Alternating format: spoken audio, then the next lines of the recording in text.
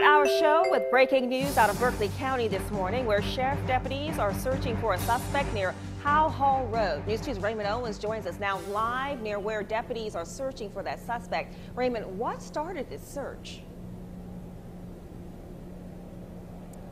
Well, basically what happened, Octavia, I'm right here on Howe Hall Road, and just down the road here is the Blue and Gold Auto Salvage. You may be familiar with that. There was a deputy following a vehicle that had a missing bumper down Howe Hall Road. He made a traffic stop right here at the Rainbow Mart convenience store, and the vehicle parked about where that orange car is right now. And once the deputy got out of his vehicle, he was able he went to the passenger side of the vehicle and he could smell marijuana. Well, the passenger jumped over the driver and got out of the vehicle. At that point, the deputy tased the suspect. The deputy fell back on a crack in the pavement, and the suspect then took off around the side of the store and into nearby woods.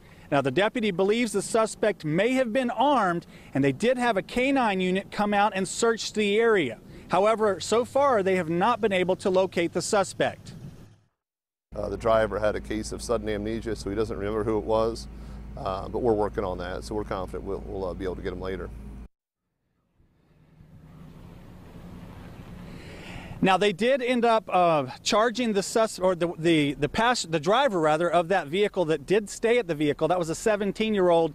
He is charged with possession with intent to distribute marijuana. They were able to locate 37 grams of marijuana, a scale, and some baggies there inside that vehicle. But right now, like I said, they are going to continue to search today. But right now, the scene here, as you can see behind me at the convenience store, is pretty much clear. And this whole incident began at about 7:55 this morning. Live in Goose Creek, I'm Raymond Owens, News 2.